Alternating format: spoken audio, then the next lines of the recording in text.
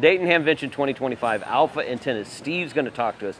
I have a question first before we get started. So, on my Friday shopping videos, I feature different stores here and there, and I had yours on my one 2 weeks ago. Okay. And you have a thing called, it's not called Make Me an Offer, but it's like...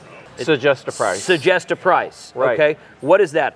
So the suggest a price is make an offer. We actually take the suggest a price one step farther though. Okay. Instead of calling it make an offer, which is like, oh, we're just going to look at your offer and either accept it or not.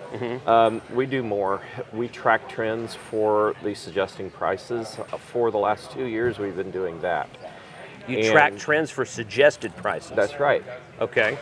And so the tracking of the trends for the suggested prices allows us to accept that price that is submitted. Okay. And it also allows us to, basically for marketing purposes, keep pricing in a realm that people expect. We're not going to be the boss out there saying, you must pay this price. Okay. We're not going to be the ones that say, this is the baseline price and everybody out there is we're going to be the standard. No, it's going to be more normal people interacting with y'all. Okay. Interesting. That is, I found that, I was like, I'm going to ask Steve that question at Hamvention. So good. Thank you for that. First person has asked that. Nobody has Nobody's ever asked that. There we go. But we get, suggest a price. And sometimes we'll get below here, hey, I'm a veteran on fixed income, I'm wheelchair bound. Yeah. And it's just another way we can get back. Gotcha. Okay, so link will be in the description below, but let's talk about what you've got here today. So. Sure, okay. Well, we'll start out, which we normally do not start out with, the military antenna systems. I usually save that to the end. This here is a 1.8 megahertz through 440 megahertz antenna system. Okay. This is for digital modes. So if you're in the federal or military sector, you may want to contact us about that. It's called the dual pole. Dual pole. Is that the entire length of it? Correct. That's the entire length of that system. Okay. This here is the mini loop. The mini loop goes from 1.8 megahertz to 1 gigahertz. And every single ham radio operator is going, what? It's not for y'all. This is for military and federal, and if that's what you are, that's what you can call us and talk to us about. Gotcha. Now, on to the amateur radio type things, which is, hey, we want to talk to the world. We just don't want to do regional MCOM. And so magnetic loops, 100 watts, every single one of them that we build. Wait, yes, we actually do build more than one magnetic loop. We're that company. Okay. So this magnetic loop here is 25% larger in diameter than our second loop, which is an MCOM loop. So this 10 to 80 meter loop is its own animal. The second animal in the world of loops we call the MCOM loop because it operates on the MCOM frequencies, VHF, UHF, and 15 through 40 meters. Okay. This little item here is, it's a great price. You go online at alphaantenna.com, you're going to see a price that's actually affordable for a magnetic loop. Okay. We've created tripod legs that pull out of the magnetic loop so that you can mount it on your own tripod. Okay. We'll go ahead and lay it down flat here. Well, it should actually sit. Yes, because it has the wings out here, the wing tips, that enables it to be just set there on a table without the legs. This is 100 watts as well. Again, alphaantenna.com, you can get all the details there.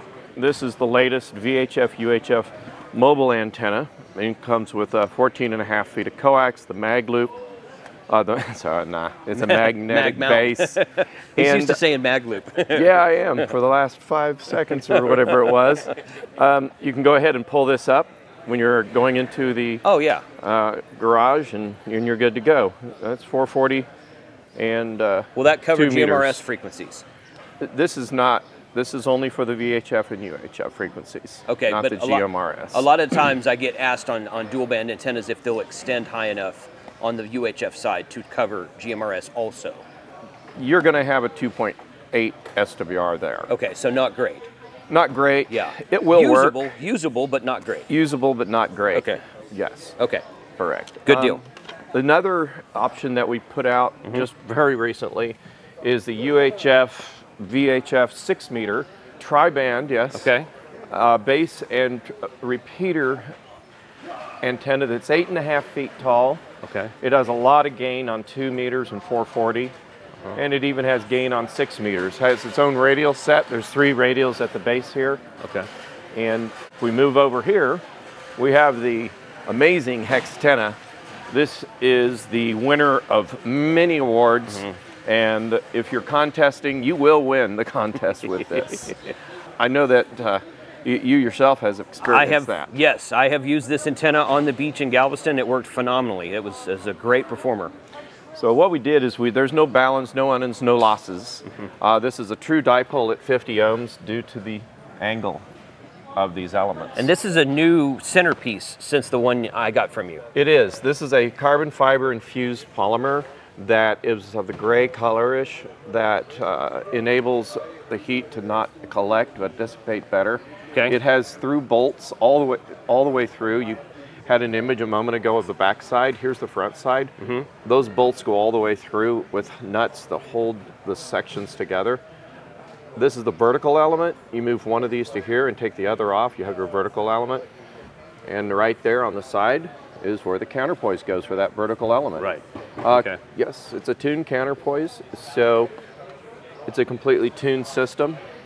The actual manual for it, actually the manual for all of our systems, are just the size of a postcard. Very easy to deploy. I had an individual come up and said, sometimes they'll have a little contest. He can deploy his in 90 seconds on 20 meters. That's always fun to try. Yeah, and my record is about 4.5 minutes. He's a little younger than me. We have the off-center fed dipole system. This is an off-center fed vertical dipole. What's interesting is this particular sweep, you'll notice it has the same characteristics as an off-center fed dipole. Well, the reason that is because it's an off-center fed dipole for vertical deployments. Due to the arrangement of the elements, it is directional, as you see from these 2 images here. In physical world, here's what happens. We put the balun in the center. We've got one half of the antenna here. The other half of the antenna is up at the top, and it has an NVIS element. So a grounded counterpoise, an NVIS element, and a vertical up at the top. Okay. Now here's where the magic happens. There's 3 elements here. 1, 2, 3. What just happened? Well, just like a fan dipole, here we have 1 element of the fan dipole, another fan element. Then we have a 3rd length. These 2 combined provide a 3rd electrical length. So there's 3 legs here that that can be chosen and selected out of the balun. So the Yagi is the last cream of the crop up there.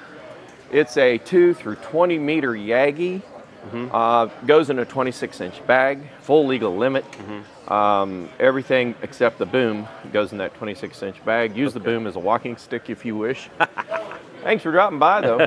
Don't forget, click subscribe, click like right here. Right. So alphaantenna.com. Yeah. Always enjoy talking to y'all. Thanks, Steve.